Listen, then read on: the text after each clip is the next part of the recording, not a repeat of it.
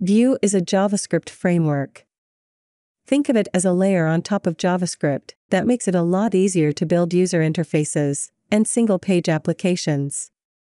Vue is component-based, which means a Vue application is built up from multiple smaller units, called components.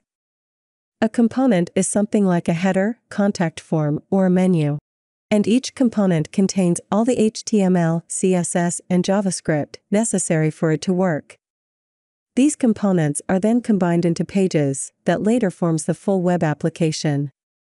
Out of the major frameworks, it's one of the easiest to pick up and has the best documentation.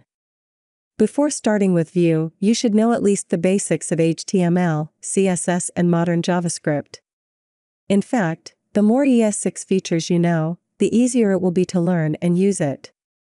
The videos in this series are primarily aimed at beginners with no knowledge of Vue or JavaScript frameworks in general.